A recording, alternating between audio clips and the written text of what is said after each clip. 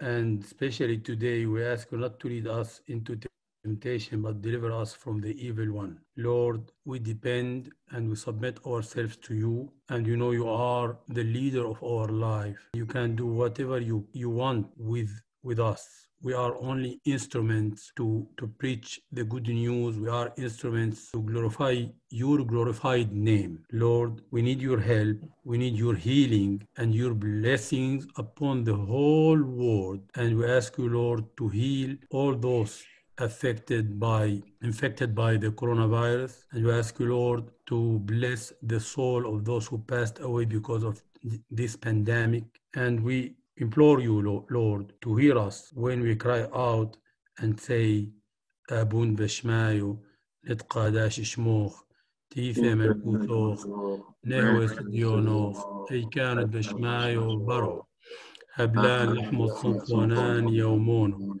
واشبقلان حوبين وحطوين أي كانوا دو فحنان شباق الحايبين لو تعالى النسيون وإلو فاصولا من بيشو بيتو ديرو خيمن كوثو حيلو تشبحتو العالم والمين آمين. Okay, dear friends, happy to be with you also today. As I told you during my Bible study, I'm going to finish with you the letter of St. James. We started with the first study. It was pain and problems are an opportunity for joy. And now we are going to talk about dealing with temptation. And we will have, if you want me to continue, or we can change subject if you like.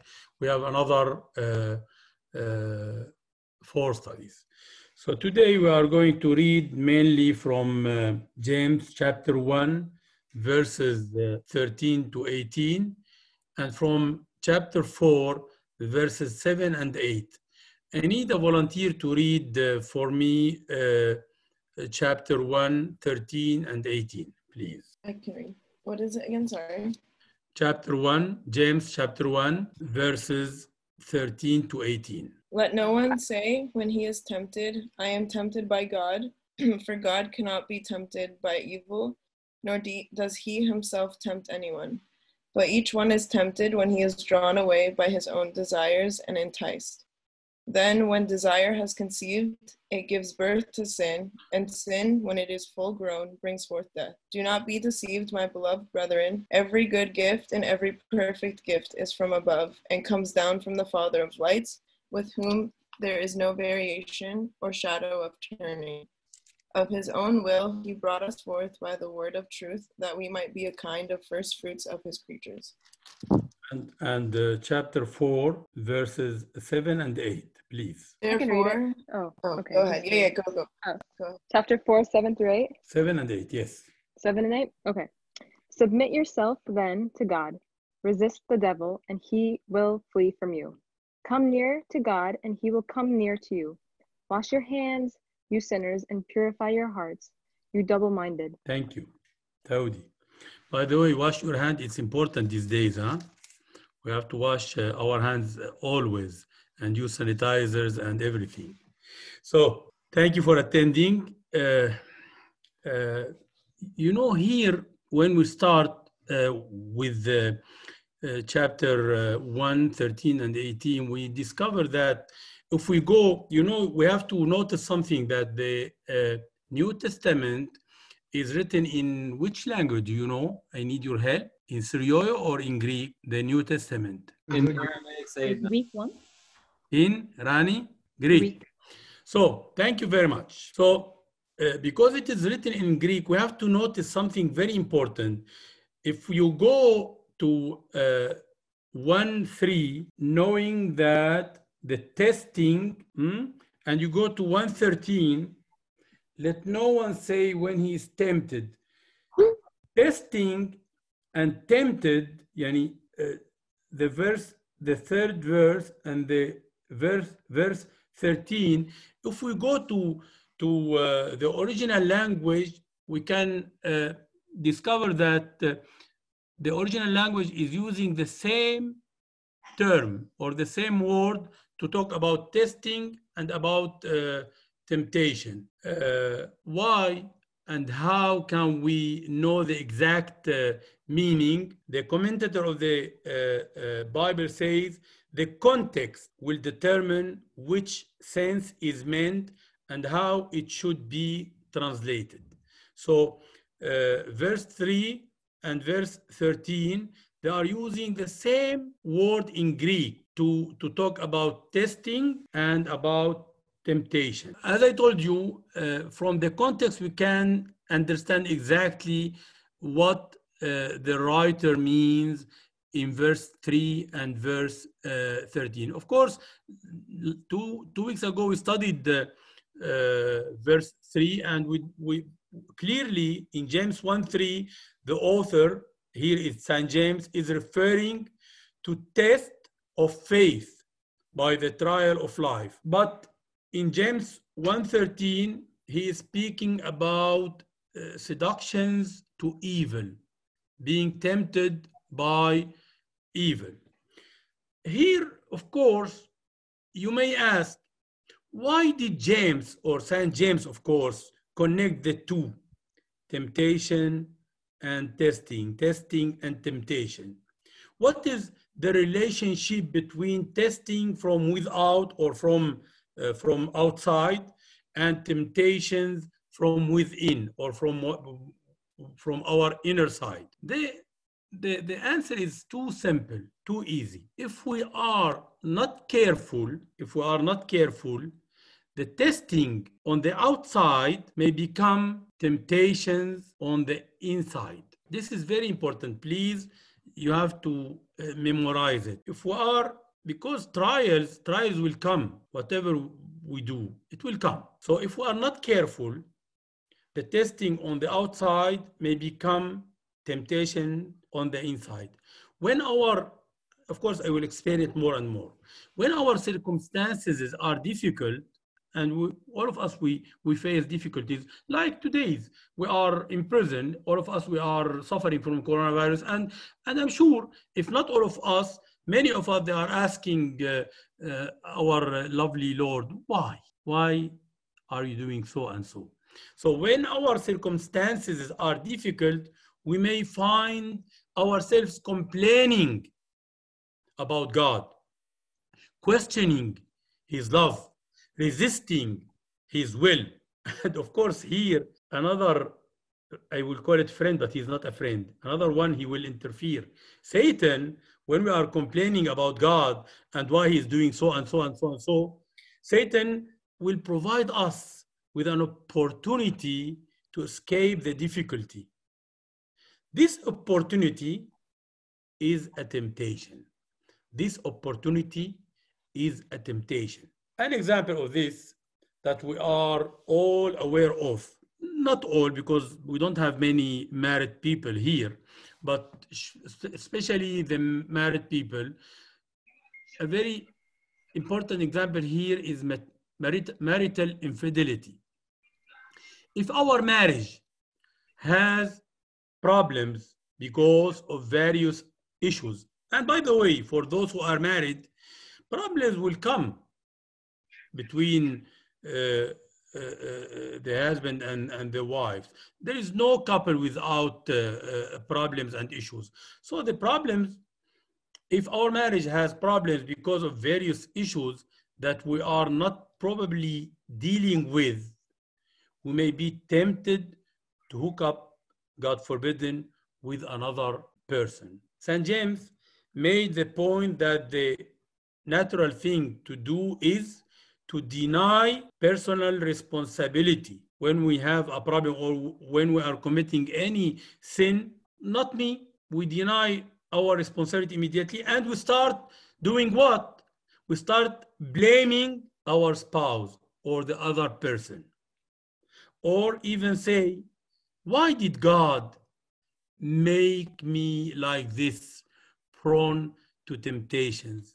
Or we may say, the devil made me do it. Always we put it or we blame another person. All of these are attempts to redirect responsibility, just as the human race has been doing from the beginning. I'm sure it's coming to your mind, Adam. Adam in Genesis 3:12, when God asked him if he had disobeyed and eaten from the fruit, what he said, he told him, Lord, not me, the woman you gave to be with me, she gave me of the tree and I ate. Not me, Lord, not me.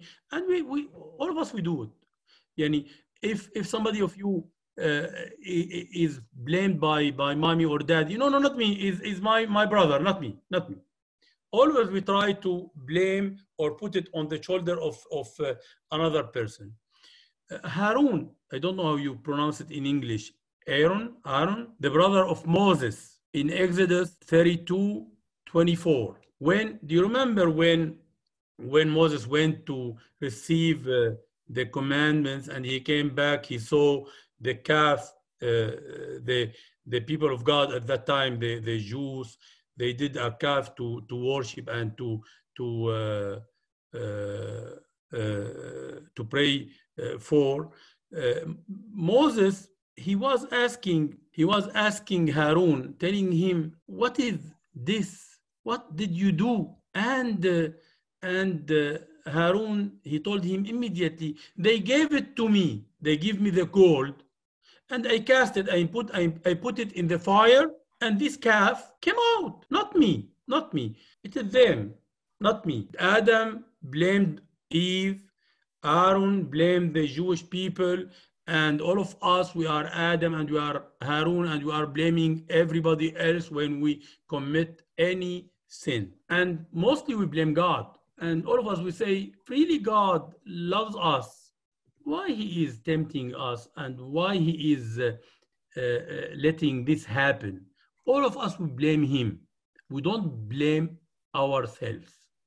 Here, especially in the first part of my Bible study today, 13 to 18, here, St. James established in his epistle that when we are tempted to evil, we cannot blame our failure on anyone but ourselves.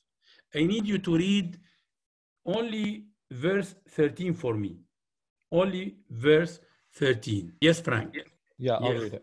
Okay. Please. Come now, you who say today or tomorrow we will go to such and such a city, spend a year there, buy and No. I'm telling you, James, chapter 1, verse 13. Oh, my bad. Okay. Let no one say when he is tempted, I am tempted by God. For God cannot be tempted by evil, nor does he himself tempt anyone. Thank you very much. You're welcome. So, if we fall to temptations, it is because of our own lust or our own desire. And we especially can't blame it on God, because God, this is according to verse 13, because God cannot be tempted by evil, and nor does he himself tempt anyone. If you go to 1 Corinthians 10:13, you will be happy a little bit. Who can read it for me? 1 Corinthians 10:13. No temptation has overtaken you except such as is common to man. But God is faithful, who will not allow you to be tempted beyond what you are able. But with the temptation will also make the way of escape, that you may be able to bear it.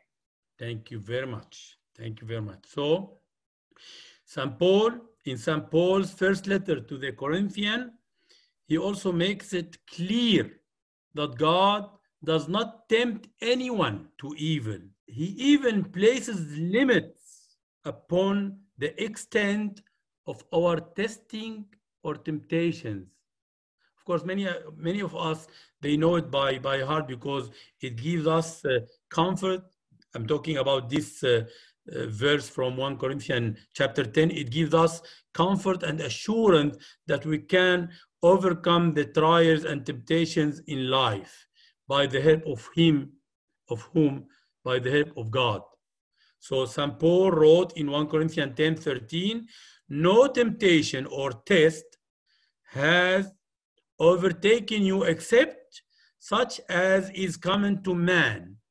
But God is faithful, and he is always faithful, by the way, who will not allow you to be tempted beyond what you are able, but with the temptation or the testing will also make the way of escape, also that you may be able to bear it. This is really very comforting and assuring that we can overcome temptations by his help. Therefore, we can be assured that whatever test or whatever temptation that comes our way, God will enable us to endure it and to overcome it. If what? If we entrust it to him, because with him we can do everything. Without him we are not able to do anything. So please, next time when you are in any sort of trials or temptations, don't try to blame God. It's us. And be sure, even though he will permit any trial or any temptations, but he will give us an escape. He will help us to overcome it. In our text also, from 13 to 18, we have 4 proofs that God is not responsible for evil. In James 1, 13, 18, the author, St. James Mor Dionysius, gives 4 proofs that God does not tempt anyone to evil. In verse 13, and we just read it, let no one say when he is tempted, I am tempted by God, for God cannot be tempted by evil, nor does he himself tempt anyone. In this verse, we learn that God cannot be tempted by evil, nor could he lead anyone to be astray. Do not blame God for temptation. He is too holy to be tempted, and he is too loving to tempt others. God does test us. He does not tempt us. He does test us, as he did with Abraham. Do you remember what he did with Abraham in the Old Testament? Somebody can help me with the story of Abraham in the Old Testament. It's in Genesis 20, chapter 22. I don't want you to read it, but if you can help me, what happened with him? Yes, Sayyidina Fikri. Please.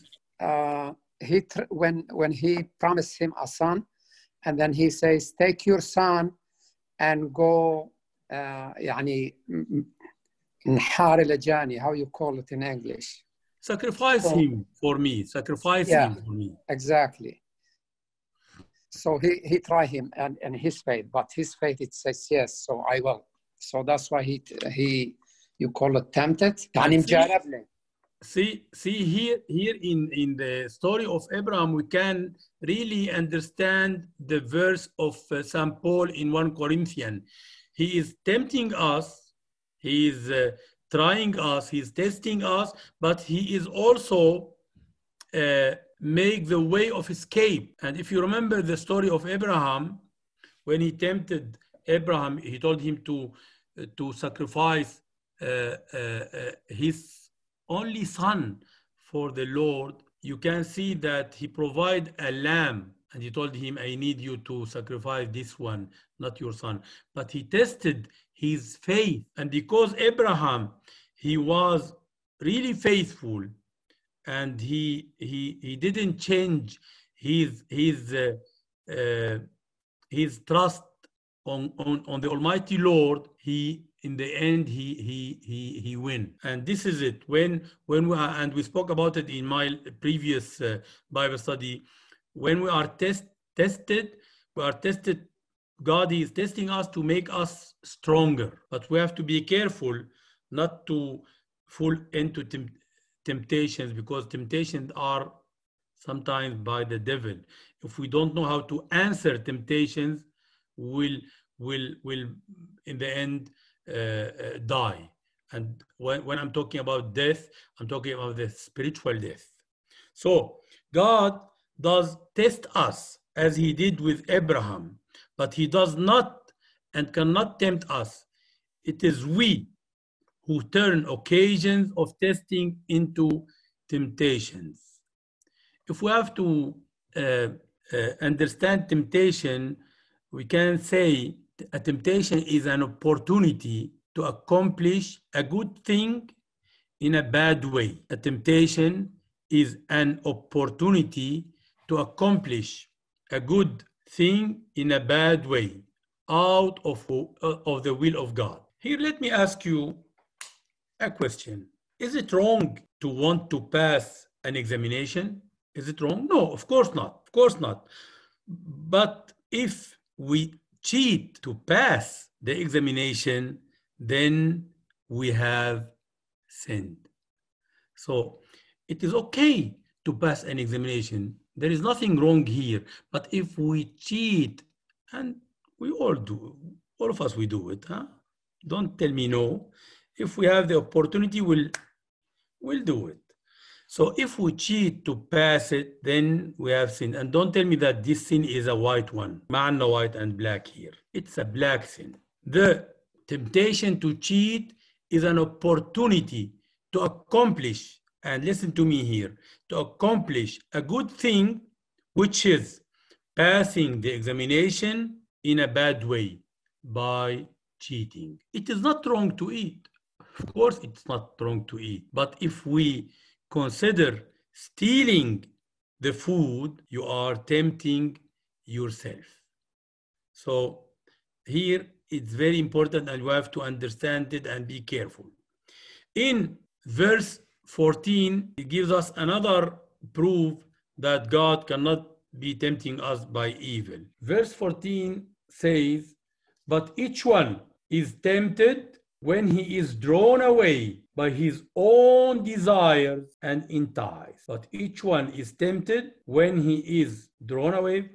In verse 13, we said God is not, God cannot be tempted by evil, nor does he himself tempt anyone. But each one is tempted when he is drawn away by his own desires and enticed. Yani, when we go to the exam and we don't know how to answer the question, and we have an opportunity to cheat and we do it, here we are drawn away by our desires to cheat. And here it's a problem.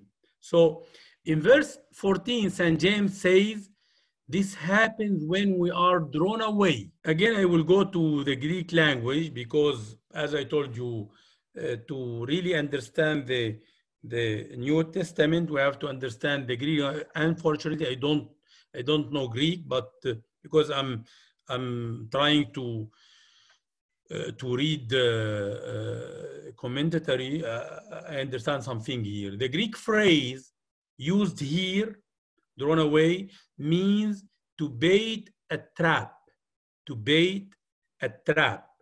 And of course, you know very well, no fish bites an empty hook. No fish bites an empty hook.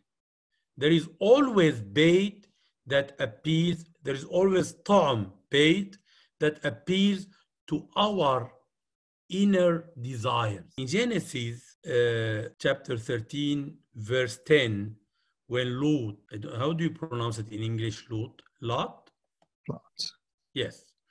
When Lot had to decide between going east to Sodom or west to Canaan, his desire for land and wealth could only see the green plains of Jordan. And I'm sure you know the story here, that or this choice turned out to be a fatal decision for his family.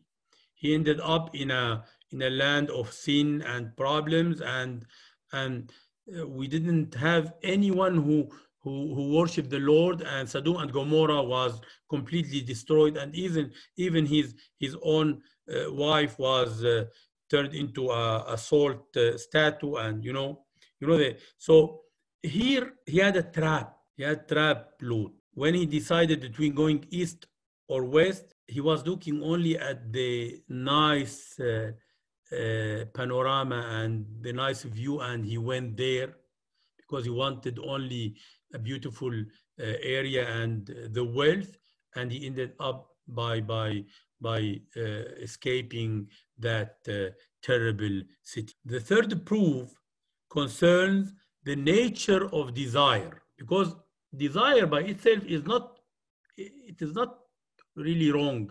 Yani all of us we want to eat, all of us we want to drink, all of us and there is nothing wrong with eating, drinking, blah blah blah blah. But we are going to see in James 1:15, desire is portrayed as a mother conceiving and bearing a child. Let me read it to you. Verse 15. Then, when desire has conceived, it gives birth to sin. And sin, when it is full grown, brings forth death. And sin, when it is full grown, brings forth death. So in James 1:15, desire is portrayed as a mother conceiving and bearing a child, which is sin, whose ultimate destiny is death. And when I'm talking about death, death means separation from God. And as I heard many of you telling Abuna Andrew 2 days ago, that death is not the end. Death, we don't fear the death of our bodies. We fear the spiritual death, because the spiritual death separates us from God. So here, this image, it's really excellent, because desire is not necessarily wrong.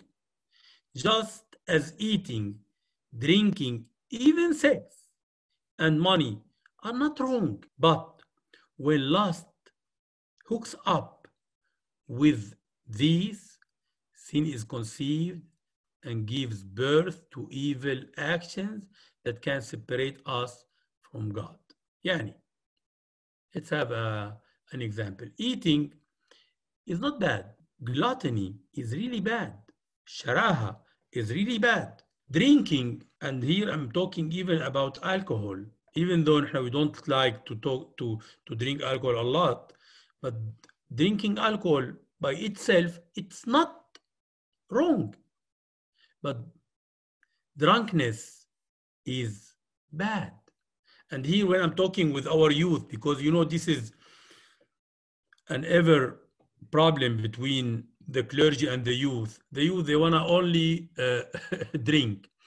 And I really am not against, but I'm telling them, don't let anything control you. When we were created, and this is in the beginning, in Genesis, we were created at the end of all creatures. And God told us, you have to submit everything to you. He was talking to the mankind. You have to control everything, not to be controlled. And the problem, we let everything else control us. This is the problem. And this is the problem with drinking, with everything. Sex is not bad in itself.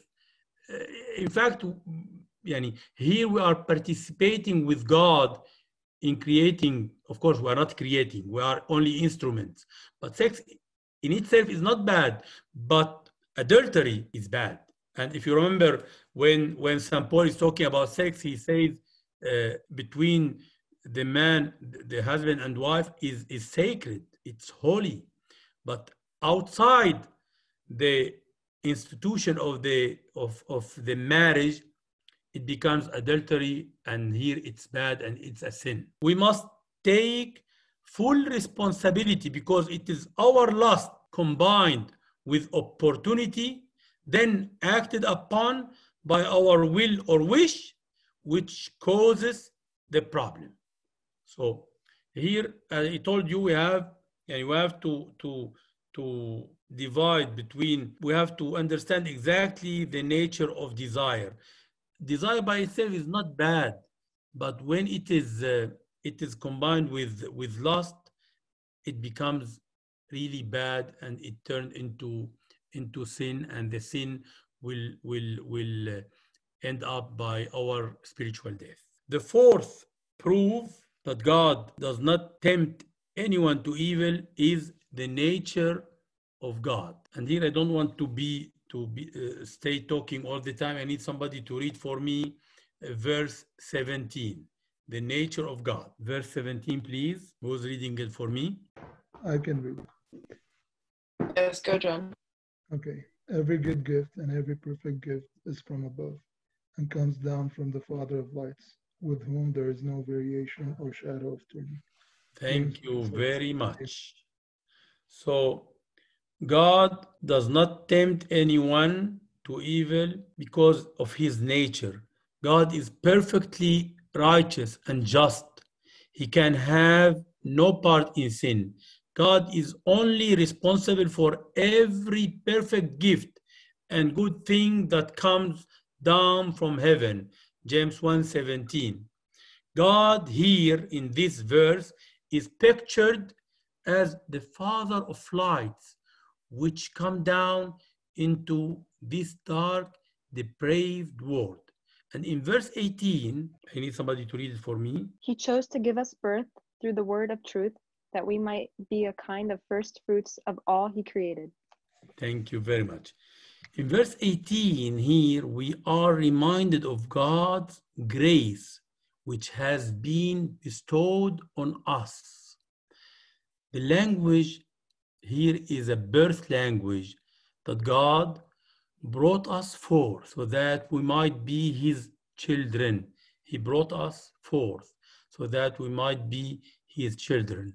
There is nothing in this world that is truly good that doesn't come from God. St. James is talking to believers, telling them that there is spiritual birth has come, St. James is talking to believers, telling them that their spiritual birth has come from God, and the church is the first fruits or the beginning of the future resurrection. Therefore, evil is entirely our responsibility as compared to the loving grace and mercy of God available to all who would receive it and to all who will accept Jesus Christ as their Savior and God. Do you have any question here? Because I finished my first part. Today I was talking a little bit theology, but personally I like the subject. I wish you like it too. We have a few. Yes. Just two of them. So one, Daniel was asking regarding running away from responsibility of admitting sin. How do we grow in humility to accept the responsibility of our faults? Who was asking this? Daniel. Daniel. Do you want me to ask it again? Yes, please. Okay. Regarding running away from responsibility of admitting sin, how do we grow in humility to accept the responsibility of our faults? No, I like it. I like this question, and it's important. And today I was talking to somebody else, and now we are going to answer it in the second part of my Bible study. We have to draw near to God. We have to submit ourselves to God. And we have, and sorry, because I'm always repeating myself here, and all the clergy, they are repeating themselves here, because to accept our responsibility and not blame anybody else, we have to grow spiritually. And to grow spiritually, it's one package. It's not only, it's fasting, praying, reading the Bible, being with a good atmosphere, a nice group, not tolerating because also sometimes we tolerate our sins. It's okay, it's a small one, it's a white one, and it's not okay. This is completely wrong. We don't have to compromise sin. بالعربي نقول يا أحمر يا أسود يا أبيض. You cannot compromise it. Or it is right or it's wrong. And with doing so, we will grow spiritually and we'll assume the responsibility, and we are not going to blame anybody else. Another question? Yes. Someone asked to clarify from verse 17. What does the Father of lights mean? Can somebody help me? It's God. He's the Father of light. He gives us everything good, and every gift is from Him. Light and darkness. Father of light is God, the Almighty God. With light there is no darkness. So He is giving us every good things. But please help me if you can. If somebody would like to add something here, I will love it. Yes, you're able to unmute. The balance of the verse says, every perfect gift comes, this is verse 17, every good gift and every perfect gift is from above and comes down from the Father of lights, with whom there is no variation or shadow of turning. So shadow is, as you said, Sayyidina, shadow or darkness is of the devil. To expose the lightness of God and the goodness of God, the writer, he used the word light, which is the opposite of darkness. And the end of this verse is important. No variation or shadow of turning. He is faithful to his promises. Always. He's faithful. He's always faithful. Thank you, my friend. Baruch Mor Sayyidina. This is Shamosho Daniel from California. Yes, Danny, Habibi. I was just going to add to remind them what you said earlier about all the good things come from God. So there's nothing that's truly good that doesn't come from God. So the Father of lights also implies this. Thank you. We can take another question and then go to my second part, and here I'll be short. Perfect. So we have one more. It's kind of, if you can just like re-explain it. Which one? So why would God allow temptations to occur for people if he knows it would not go well? So for example, like with Judas, just re-explain a little bit. No, I'm not angry. I'm not angry. I'm not angry, but as Abuna Andrew told you, this question, we heard it 1 million times. But it's okay. It's okay. We are allowed, and it's a free country, and we can ask. This is me. I would answer it as follow. But please, I need also somebody else to help me if you have something to add. But to me, I told you, God, as St. Paul says, he is allowing temptation, but he will put a limit. But for example, Judas, he fall into temptations, and God knows it. But because I told you in previous intervention, for God, there is no tense, no past, no present, no future. For him, 1,000 years is a second on his eyes. So he knew, because he is omnipotent and he knows everything, and everything is really well known to him. But he didn't want, because he loves us, he didn't want Judas to fall into temptation. But Judas, he couldn't resist.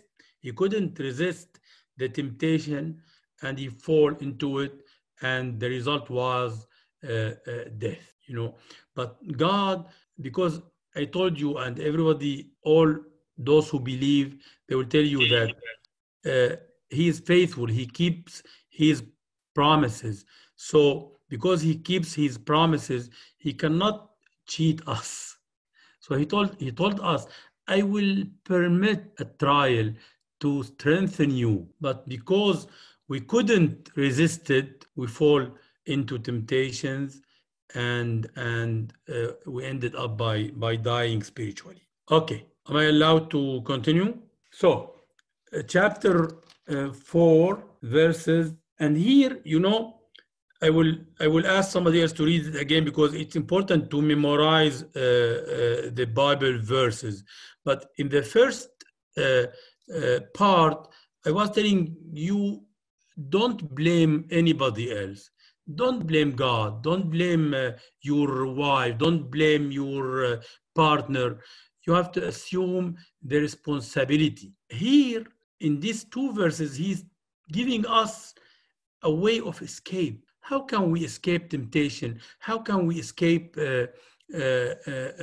trials? And so he says, who is willing to read 7 and 8 for me? I will say no. Frank Habibi, تفضل. Okay. Therefore, yeah, hold on one sec. My phone. Okay. James chapter 4:7. Okay. Therefore, submit to God, resist the devil, and he will flee from you. Draw near to God, and he will draw near to you. cleanse your hands. Yeah. Cleanse your hands, you sinners, and purify your hearts, you double-minded. Thank you very much. You're welcome. Before I tell you what my moral theology professor told me once while I was studying in Rome, see here it's giving us some keys to resist and to overcome temptation. Submit to God. This is your will be done. And we pray it every day. Resist the devil. Because, listen, it will come. And by the way, our he's not our friend, but I'm trying to joke a little bit. Satan is watching us to let us fall. So don't compromise the sin. You have to resist him. If you remember when one of the disciples tells our Lord Jesus Christ to do so and so, what he told him? He told him, go away, Satan, go away. And this is very important, to resist Satan, to resist the devil. Tell him, go away. When you are tempted, you have to resist. No, I'm not going to do it, because I know the wrong and I know the bad. I know the wrong and I know the right things, because I'm a child of God. He brought me, if you remember, verse 18, he brought us forth by the word of truth, that we might be a kind of first fruits of his creatures. So we have to resist. And it is not okay. We have to draw near to God. And if we draw near to God, he will draw near to us. And why he is asking us to draw near to him? Because he respects our freedom. He is there. You know it from the Revelation. He is there waiting for us, knocking on the door, and he wants us to open. And here he is telling us, draw near to me.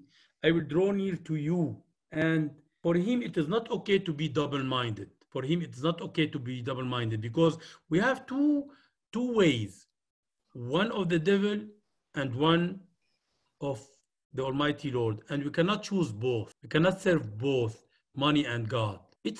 Even our spiritual life, it's a decision. Even our spiritual life, it's a decision. Let me tell you what one time, because what my moral theology told me a long time ago, when I was a child and my beard was black, it's applicable to all of you. I wrote it, I will read it for you. I once had a professor of morality who lamented the most of his students compared sin to a cliff. Compared sin to a cliff. They wanted to know, and I'm sure all of us we want to know. They wanted to know how near the edge they could walk without falling off. See, God, please, how much can I approach sin? How much I can drink or how much I can commit? But I don't want to fall into temptation. How much they could sin without losing their soul for eternity.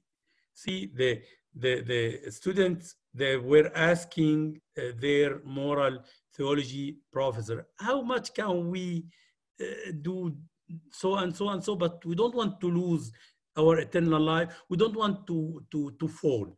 Here, St. James would consider, I'm sure many of us, including myself, we found ourselves with like those students. St. James would consider these students as sinners with two minds, double-minded. And here I will say there are only two roads, two ways, the way of the world and that of God. And we can choose only one to attempt to go next to the edge of the cliff is to still love the world, and to that degree to have rejected whom? Rejected God. God desires to be loved completely, and anything short of that is spiritual adultery, believe me. So we cannot compromise. Yani, Sayyidina, how much can I go in that bad way? You cannot. You can. There, we stated it a few minutes ago. There is no communion, or there is no what do you call it? Darkness cannot go with light. When the light comes, the darkness will disappear. And we are the sons of the Father of lights, and we have to be the lights. We have to be the salt. We have to be the yeast.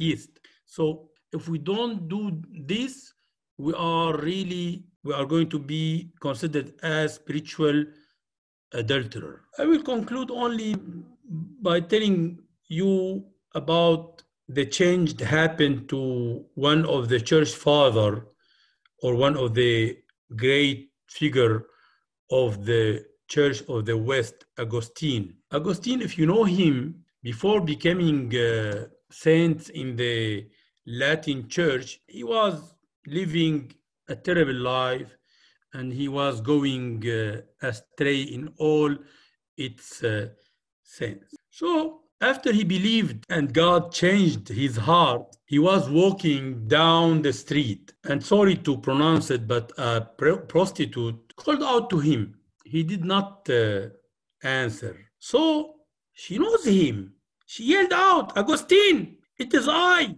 He answered her. He said, "I know, but it is no longer I." See how beautiful this image? The prostitute told him, "Augustine, it is I." He said, "I know you, but I'm not longer that person." In a sense, two men live in our hearts, Adam and Jesus. And I will conclude with this. When temptation knocks at the door, somebody has to answer. Our new nature in Christ needs to be constantly fed by the Word of God to be strong, so that can always let Jesus, not Adam, Jesus answer that door. Temptation, it's always knocking at our door, and somebody has to answer, Adam or the second Adam, Jesus Christ. So our new nature, because from the baptism, we were closed, as St. Paul says, with Jesus Christ. He gave us, we say in Syriac, he gave us eslot shubhu, the robe of glory. This is a figure from St. Ephraim. So our new nature in Christ needs to be constantly fed by the Word of God to be strong, so that we can always let Jesus answer that door. Thank you, and may the Lord bless all of you. Okay, go ahead, Salim. So I just want you, Sayyidina, to comment on the importance of fasting in resisting temptation. And I would also like to comment on the idea of temptation per se. There is this question always rise up, like, why God allows evil? Why God allows pain? Why are we tempted? There is a very important component in ethics, is the word itself. Like when the etymology of the word ethics, it's ethos, which means it's a habit. So what actually, this is part of the Catholic theology, but what they say is God allows us to go into these problems so we grew up spiritually. Because every time we are tempted, we fail, we try again to hold this cross and walk up the hill. We try to learn from our problems. And it's like anything in life. If you don't make yourself vulnerable, and if you, like when you go train, for example, and you think that you don't know, you make a lot of mistakes, but you become better. I think the most important component of it, the realization that we are growing up and realization that this is a target maybe we will not achieve. We're trying to become saints. The most important thing is this continuous try to become better. And there is also another philosopher of religion, his name is John Hick. He doesn't speak a lot about Christianity, but there's an important point he makes that if there was no evil in the world, then there is no good in the world even. Like that's also a problem. If it's hard to say, it's a very philosophical issue, but if God didn't allow the presence of any evil, then there is no meaning for the good itself. If everyone can steal without someone being hurt, there is no concept for heroes. There is no concept for good. Here, Salim, I cannot argue it a lot, but I don't think so, with all my due respect to this theologian, because God has nothing wrong and has no sin. And when he created us to be like him. It's me and you who changed his plan for us. It's me and you who disobeyed him and we fall. But let me go. First of all, I'm happy because you are speaking, and I might ask you to conduct a Bible study for us. And maybe I will ask you to do something about faith, because you are a physician, about faith and science, or where is God in this coronavirus. I might ask you to do it for us with the permission of Tanya and Chris. I know they are watching. But fasting, it's important here, because if we agree together that God is trying us or testing us to make us stronger, also fasting will make us stronger. And I'm not going to answer you from outside the Bible. The Bible, when it speaks about devil, says this, I don't know, هذا الجنس لا يخرج إلا بصوم والصلاة. This someone has to translate. I think this kind. هذا الجنس لا يخرج إلا بالصوم والصلاة. This demon only goes out by fasting and prayer. Thank you, Danny. Demon. So prayer and fasting will overcome everything, temptation, because you are making. Here, we'll go to my previous discussion. Here, we are controlling ourselves. When we fast, we are controlling ourselves. And when we succeed to control ourselves, and here, fasting, it will make us stronger, and sure we are going to overcome any other temptations.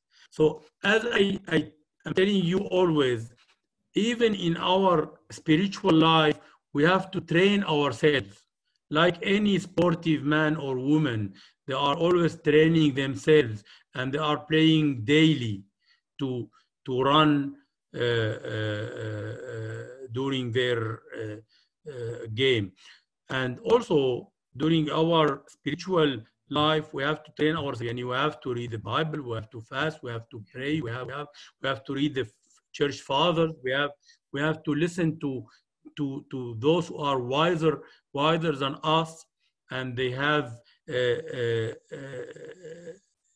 good experience spiritually to grow. Because if we don't, what I see when somebody is knowing Christ recently, خلاص, he starts criticizing everybody else, and this is wrong. Knowing Christ, it makes me be next to everybody. Knowing Christ, it makes me love everybody. Knowing Christ make me humble to ask people to help me, you know. So for this reason, thank you for your question. Fasting, it will help me certainly to overcome any sort of temptation. Totally, Sayyidina. Thank you so Yes, much. Mary. Unmute Mary. Yes, Sayyidina Barak Mor. Hello, Mary. One of the point is when they said why God allowed the temptation. Like when we allow our kids to fall and experience, like to grow up. But when we knew the fall is gonna be very hard and they're gonna get hurt, we just ran away and Wow, let them Mary. and stop them from. And the second one is how we're gonna resist the sins is like put the God as a priority in your life, like put him in the right place in your life. And you have to build a fence, like when you want to build a fence around your house to protect like the, how do you call it, الشغلات المادية. But when you put a fence by praying, by devoting to God, that's how you're gonna resist the temptation and devil. And for the lights of lights, even we say it in, we believe in one God. He is the light of the light and true God of true God. So it's really, Jesus is the light of the world. So he is the light. Thank you, Sayyidina. Thank you, Mary. Another comment, or if you want to add something, or you want to ask me any question, you know, conversation, let me state this, conversation will enrich all of us. Even though I might not answer you, I might not know the answer, but somebody else will. See, Mary now, she gave us a nice picture about God and our earthly fathers. They will allow us to do something to make us stronger, but they won't allow us to fall. Thank you, Mary. Before I ask more questions from others, I think, go ahead, Omida, if you want to add something. Yeah, thank you so much. Actually, I want to add a point of view. When I was in Syria, I was in really the hard time of being there. It was the harsh years of the war. But I have noticed something in my relationship to God. I'm clear in my voice, or? Yes, we are hearing you. Yeah. So I asked God, why you take away my father during this year and I couldn't see him? And why my sister get a piece of bomb in her shoulder? Why you are doing all that?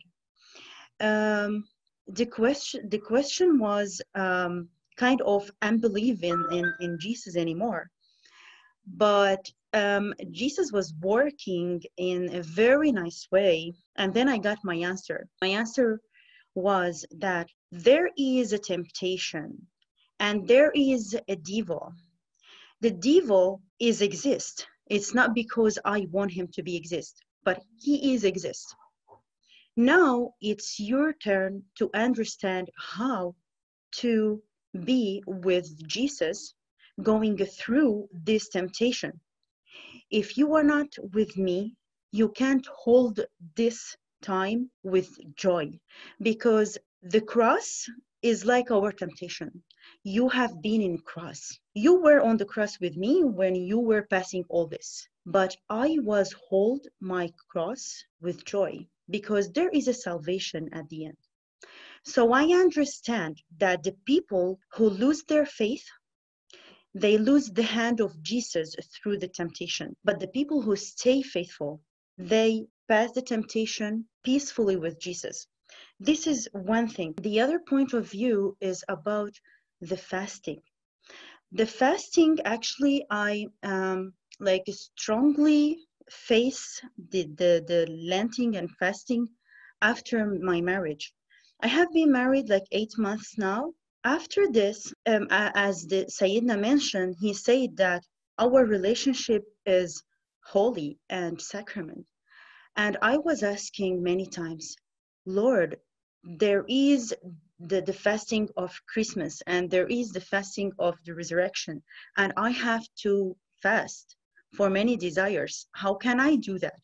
And every time I feel in temptation that if I follow my desires, even if it's holy. And then when I really try with my husband, I really feel with the strong of God that if you can control the strongest desire, you can fight any temptation in your life. Because if we can control the thing that lead us to do anything else, many sins, thoughts, that means we can fight the temptation. After that, I said, thank you, Lord, that you gave us the strength to go through the most difficult thing in our life.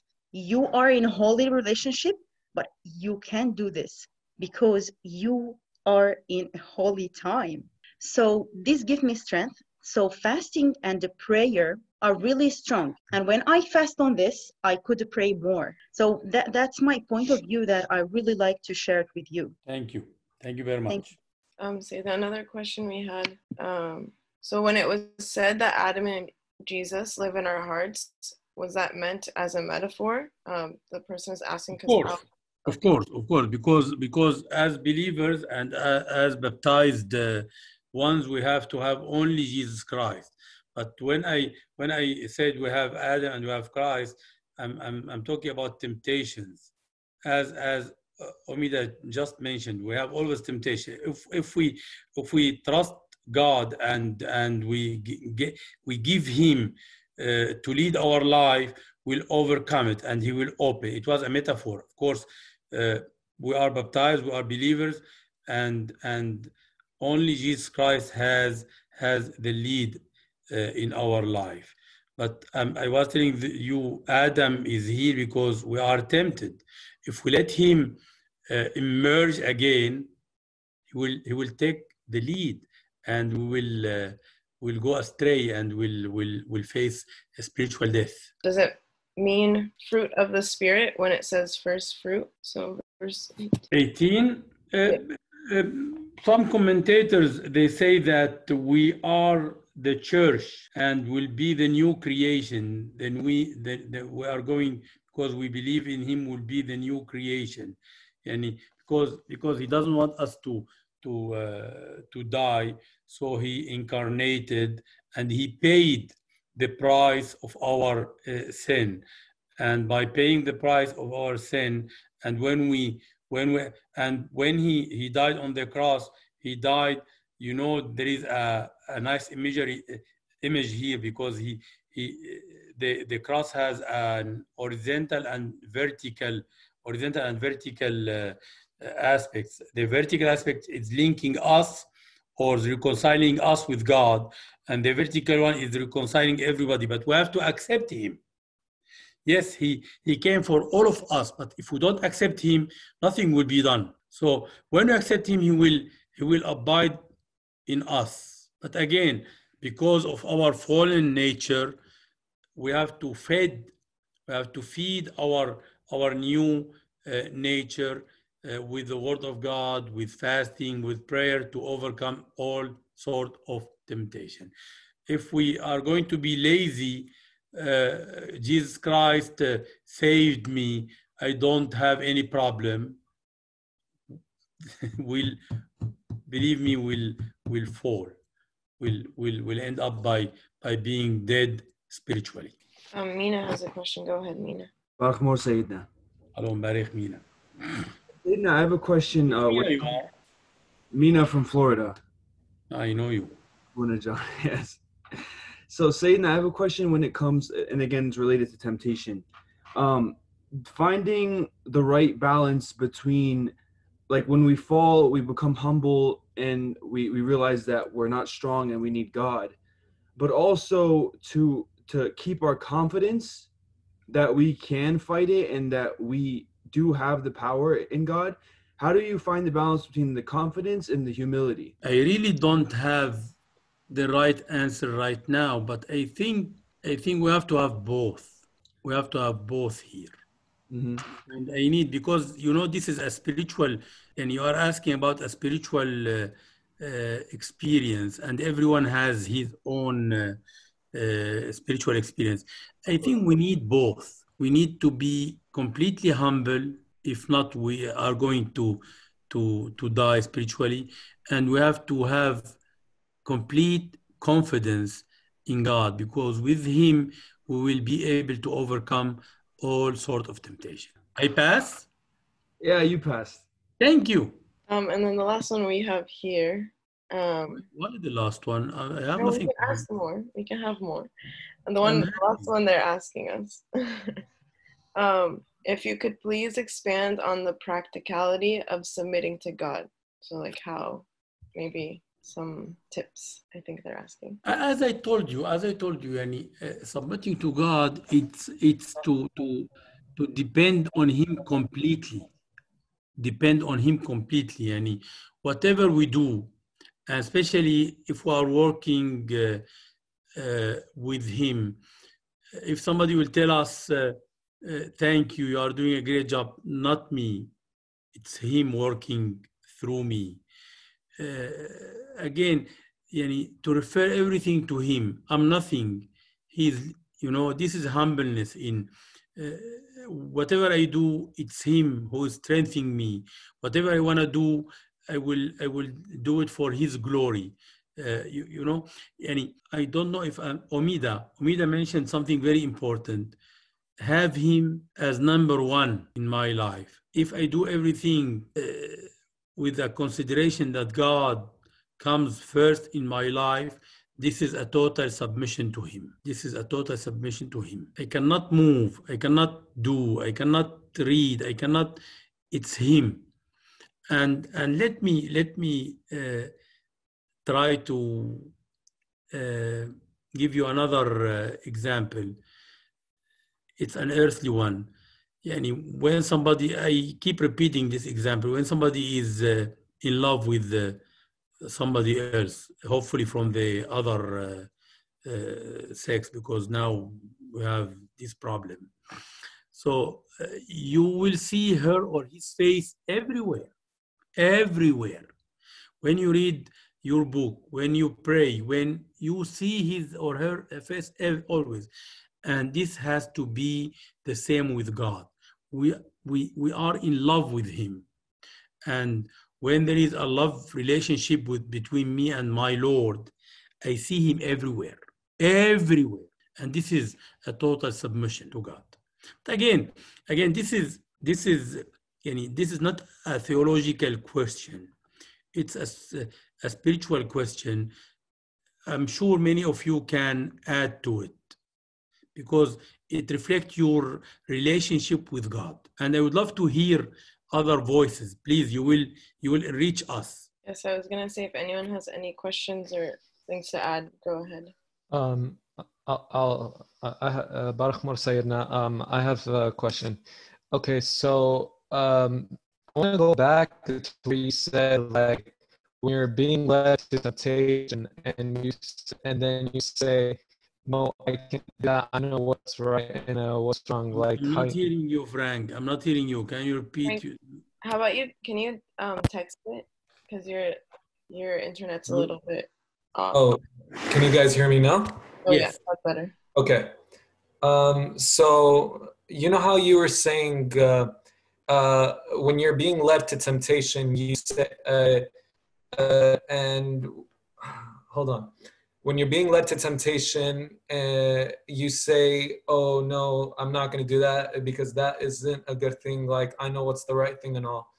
When you're, and once you keep saying that, and then after that, it becomes like a struggle, like it becomes a strength, like it's forcing you to do that, to being led to temptation. What is the best thing to do to avoid that power, that force, for us to not be led to temptation? You have to repeat the opposite. I can't do it by His help. Can you say that one more time, please? You have to do the opposite completely. Instead to say I cannot do it, the devil will overcome me. You have to say, with God I can do everything, and He will help me, and I will overcome any sort of temptation. And by the way, we have something positive here, because when you know the wrong from the right, that means you know God and you are in the right track. You have to train yourself, and you have to keep repeating, even the prayer of Jesus, It's few words, but it will strengthen you. Jesus Christ, my Savior, help me. I don't know if I said the exact wording here, but by repeating his name always, you will be really strong and you will overcome everything. The devil cannot approach you if you depend or if you submit your life to God. Thank you. But you have to submit your life to God completely, not only by saying that. You have to mean it. And I cannot examine your heart.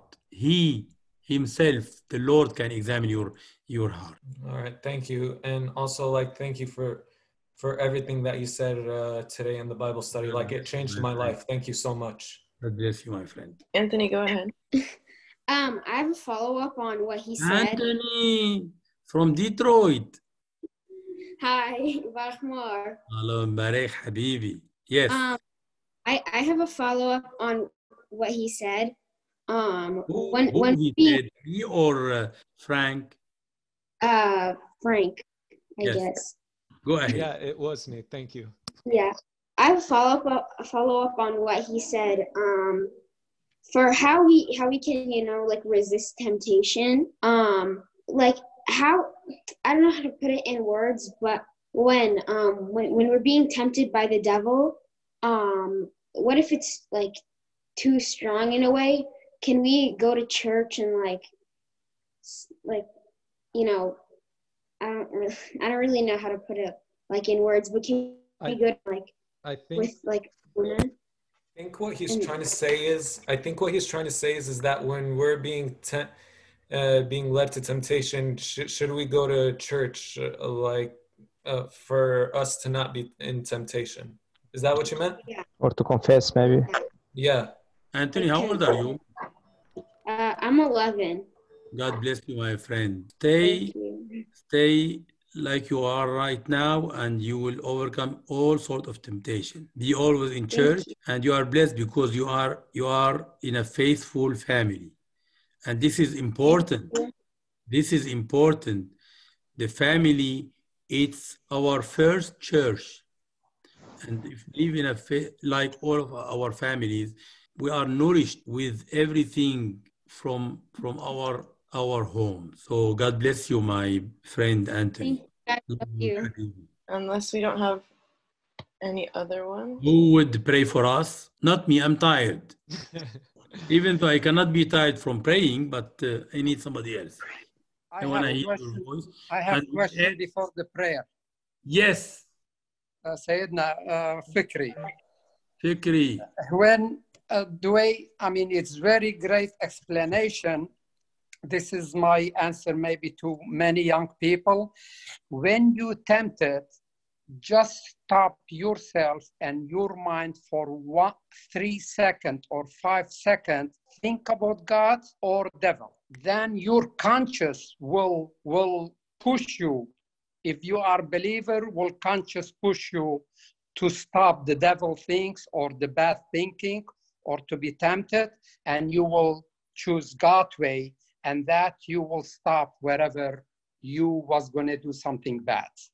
Just to think only for 3 to 5 seconds, and then you could judge it. Tawdi Sayyidina. Thank you, Tawdi Fikri. God bless you. So, somebody. Can I pray, Sayyidina? Yes. Omida. شما بوبرو ما روح بوبرو روح حيو قديش وحاضر حاضر شرير آمين. Thank you, Lord, for today. I didn't know about it, but I will thank Liliane Khouri, who let me know this amazing group. Thank you, Lord, to let us know the small sins that we even didn't think it's a sin. Thank you, Lord, to show us how much we are sinners and how much you are close to sinner. Please, Lord, help us to give you our life. Help us to give you completely our life. There is many times, Lord, we are weak.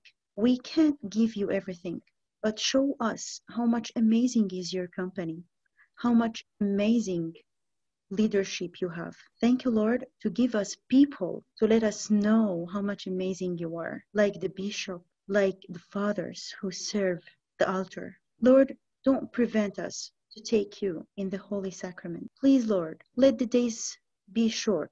Shorten the days to can come the church and share with you your body and your blood. Amen. Amen. Amen. Dashmai ونتقى داش شموخ Amen. نحوه صبيانوخ أي كانوا لا لحمة صنفونان يومورو وشمط لان بينو أي كانوا دفنان شاطئ يود على النسيان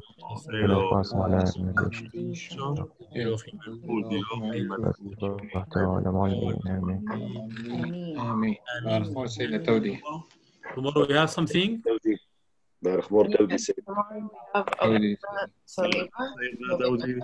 Hey, no, what we have tomorrow? We have Abuena Saliba will be talking with us about this. Good. On Saturday at 12 p.m., if you'd like to follow a medical lecture, I will send it to Tanya. She can, and to Nahreen, they can send it to all of you.